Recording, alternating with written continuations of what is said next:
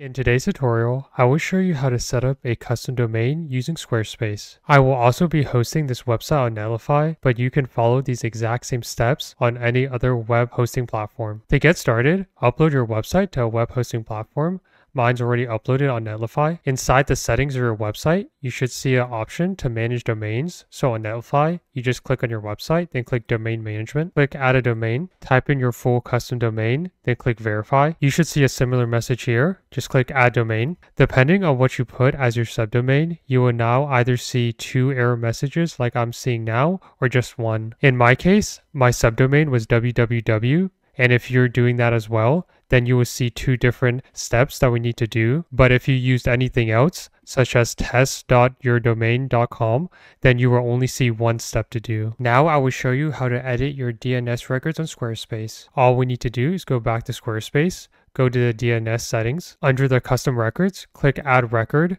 And for the host, just type in www. However, if your domain does not start with www and instead it's something like test.mydomain.com, then you would just type in test for the host value. But for these next steps, I'm going to assume that your custom domain starts with www. For the type, click CNAME. For the value here, we need to input the temporary domain that Netlify gave us, or whichever web hosting platform you're using. For example, Netlify gave me this temporary URL, so I would just use that as the alias value. So I'll just copy this and then just paste it in here and click save. If you use a different subdomain besides this one, such as test.yourdomain.com, then these are all the steps that you need to do. And if you wait just about 5 to 10 minutes, then your custom domain should start working. If you did use the same subdomain, then we just need to do 1 extra step, and that's to add another record. So we can just click add record, type the @ symbol just like this.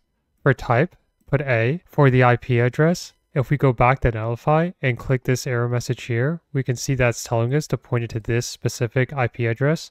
So I will copy that and just paste it here and click save. And those are all the steps we need to do in Squarespace. If we go back to Netlify and refresh a page, we shouldn't see the error messages anymore. If you still see the error messages, just give it about 5 to 10 minutes and the error messages should eventually go away. Now we can click the custom domain, and when we go to it, we should now see the website that we hosted earlier. If you see some type of error message after clicking on your domain, just go back to Netlify, scroll down, and make sure there's no errors under this section here. If you do see any errors, just scroll down until you see this renew certificate button and just click it to try to resolve the issue. And those are all the steps to set up a custom domain using Squarespace. Hopefully you found this video helpful. If you did, please like the video and don't forget to subscribe for more content.